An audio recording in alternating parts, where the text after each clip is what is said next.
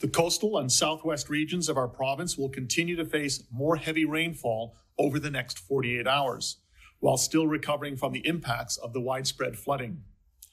Late today, we are expecting a significant storm forecast to last into Wednesday afternoon. In some areas, such as the Central Coast, this could be the most intense storm yet. The province has already mobilized assets in the Bella Coola Valley in preparation. In southwest BC, Environment Canada is warning of extreme rainfall that may worsen existing flooding or create new flooding. This storm may not have the same level of intensity as we saw mid-month in some of our hardest hit areas, such as the Fraser Valley, but the cumulative effect of this succession of storms will be and continues to be a major challenge.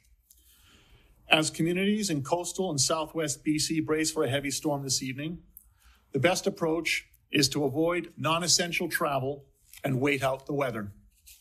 Safety remains our key consideration, and if required, we will preemptively close more highways again, as we have done with Highway 99 beginning at 4 p.m. this afternoon.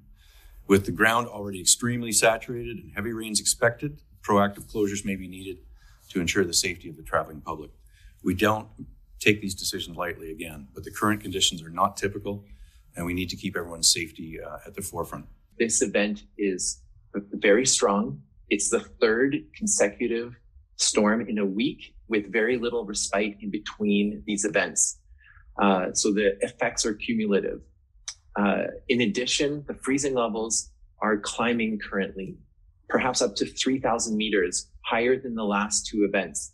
So snow melt is also a component of this event and will add to the storm totals of rain into the rivers and creeks. And we urge everybody to follow the forecast, listen to the warnings, listen to the authorities for all recommendations.